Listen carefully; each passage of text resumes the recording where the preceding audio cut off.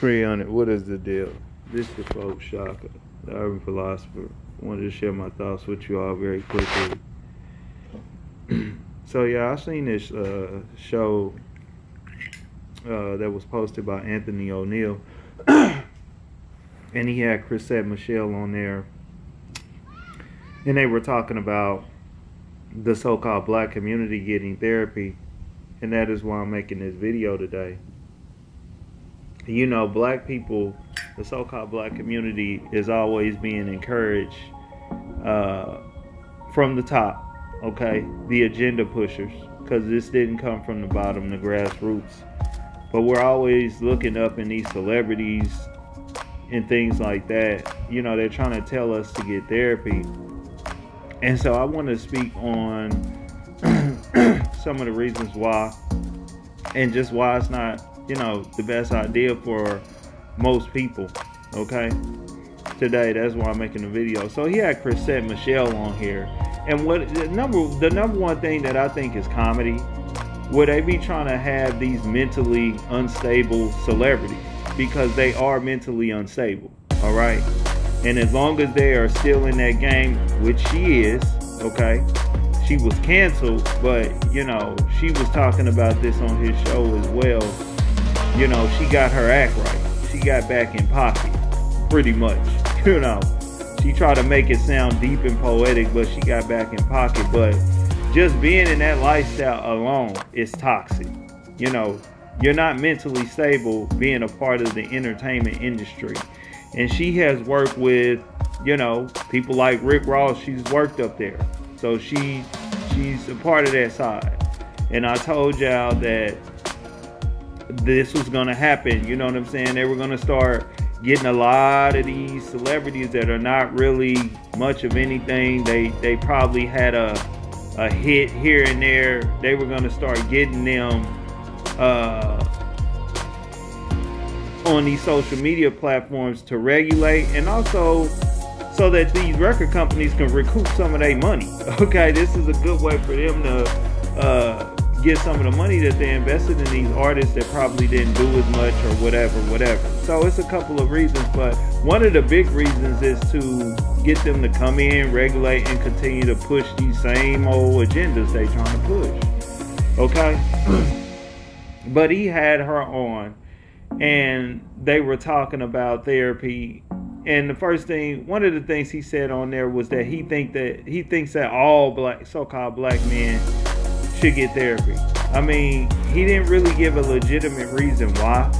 You know what I'm saying? But this is just what he said.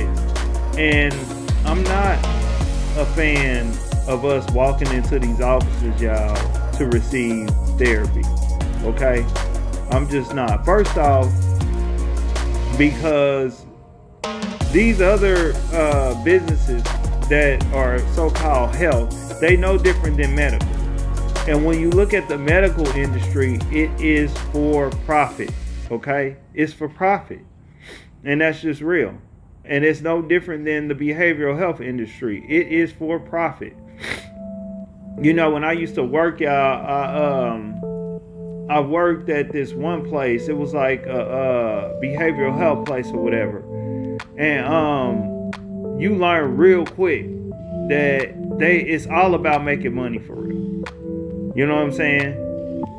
When you walk in that door and they see you and you say that you have a problem, they're more concerned about how long are they going to be able to ride it out, because that's how they make their living. If they were actually helping people, okay, to the point to where you didn't have to come back next week to be monitored, all right, it wouldn't be an industry for real. So that's number one, you know. And with that said, what number one said, you know, number two is, in the age of information, okay, you got to ask yourself, what advantage are you going to get by going in to see a specialist for behavioral health and things like that? Now, the girl Chrisette Michele said some silly low-end thing, try to make it seem like it was all deep because of her the cringe voice that she be using, but she tried to come in and say, well, you know, you got to trust that these people went to school and they know this. Okay, something a celebrity would say. Okay. But the truth of the matter is, I mean, even when you look at how they're handing degrees out like candy and what they're teaching in these schools today, that ain't legit enough. Okay? It definitely ain't legit enough to be just walking in here trusting these people. Okay, so these people are most likely not even going to be able to help you, nor do they have a vested interest, unless, okay, unless it's a situation where how it's supposed to be within that community, they have those things. That's why some of the best service that you're going to receive is these community doctors and specialists. The place where you got the office right in their community. They are a part of that community. They know the people of that community. It's that situation. When you come in, they know that you're somebody that stays down the block, across the street, or whatever. It's those situations. Okay? That's the only time you're probably going to get some real service. You know? And one of the biggest reasons why is because it's going to be a community thing, which is my next thing. And the reason why they are really pushing this really today anyway.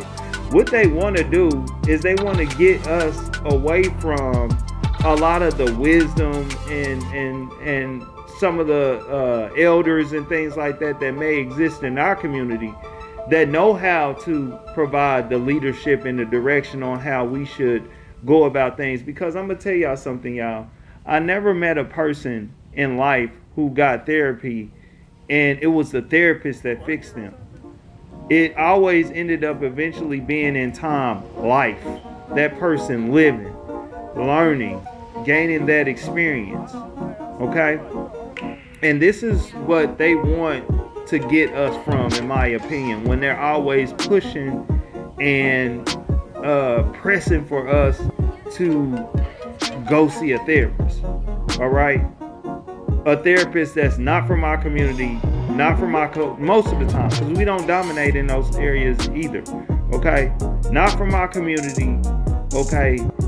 Not from our background and anything like that. And they try to justify that on that show, and it's no offense, but it just was a nothing burger. They were trying to make it seem like, oh, that's not a big deal. You should just be worried about going in there, putting everything out there on the table. And that's not true. You know what I'm saying?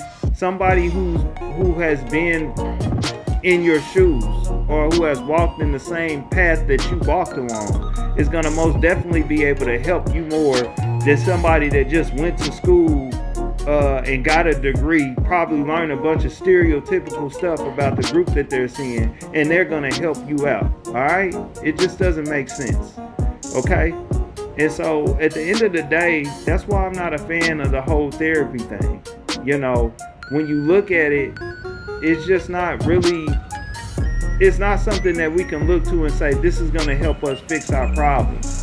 The problems that we are dealing with collectively as a community that's keeping us from getting up and being a competitive group of people. Okay? It's not.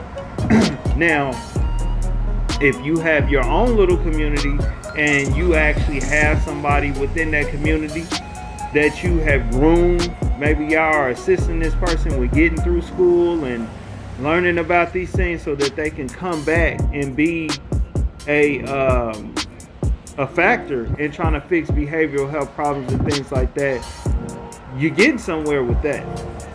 Okay? You're getting somewhere with that. And that's the direction that we need to go to. We need to stop being told that we need to outsource to figure out what's going on and receiving the tools to fix our problems when they have always been within anyway. Because just alone, you could get on YouTube damn near and you can get damn near all the stuff that some random person that don't even know you or care about you is going to tell you. You know what I'm saying? You can get that on YouTube. In fact, you can get better and you can get it for cheaper. Even if you did the Patreon. Patreon, what, $5 a month, something? Some of them brothers over there doing quality content. Meanwhile, this therapist wants you to get them $50 every time you walk to the door every week and stuff like that, only to not really help you with your problems. And statistically, that has been proven. Okay, therapists are not fixing problems out here today.